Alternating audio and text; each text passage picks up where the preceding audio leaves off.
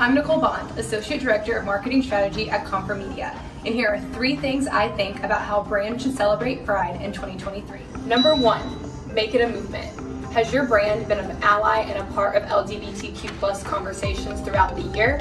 If your answer is yes, elevate your support with in-person activations. If your answer is no, center your efforts on being a better ally in the year ahead. Number 2, highlight the inclusion in your workplace. Brands should amplify the policies and cultural changes they have implemented that benefit their LGBTQ+ employees at work and at home, and act meaningful change for the community. Number 3, take a stand for change. Make it clear how your brand is fighting for LGBTQ+ rights and standing against hateful rhetoric in the community. Ensure that your actions go beyond words with sentiments backed by your financial contributions. Before jumping into this year's Pride celebrations, check out my recent blogs on some do's and don'ts for brands to follow over on comfortmedia.com.